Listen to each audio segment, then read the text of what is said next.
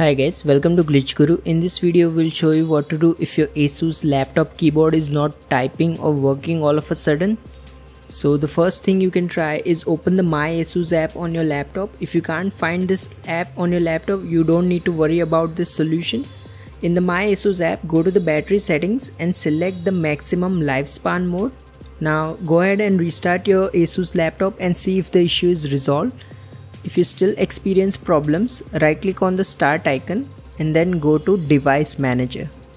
In the Device Manager window, expand Keyboards.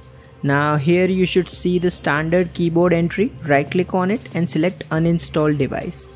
Now click on Uninstall again to confirm. After that, restart your Asus laptop one more time and your issue will be solved. However, if nothing else works, you can try performing a hard reset. For that, shut down your Asus laptop first. Now unplug all the accessories and the charger as well. Once you have done that, press and hold the power button on your Asus laptop for 40 seconds. This should drain any additional power from your laptop's battery and hopefully solve your problem. Now turn on your Asus laptop and check if the keyboard is working. If you find this video useful, please don't forget to like and subscribe to Glitch Guru.